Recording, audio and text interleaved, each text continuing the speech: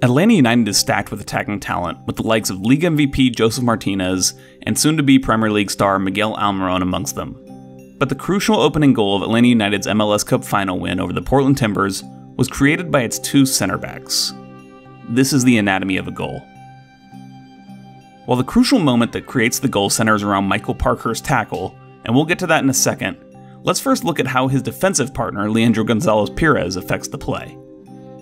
Up to this point in the match, Atlanta had played relatively conservatively, as is to be expected in a cup final.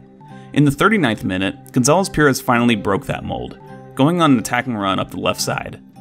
Even after Atlanta was dispossessed, he continued to press the Timbers deep in their own territory, forcing a long clearance to striker Jeremy Ebobisse in a central area.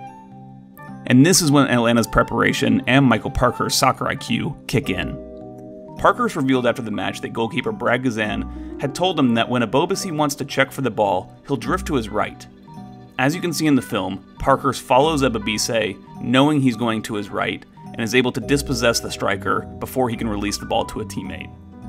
Whether it was a bit of good luck or skillfully done, Parker's tackle goes right to Josef Martinez, who was held in an onside position by Portland Timbers center back Larrys Mabiala. Why was Mabiala holding Martinez onside? He was back defending Leandro Gonzalez-Pirez, who had gone on his forward run. All of these actions created this singular moment for Josef Martinez to be able to collect the ball in a fair position, round goalkeeper Jeff Attinella, and score Atlanta's goal that would lead them to an MLS Cup championship.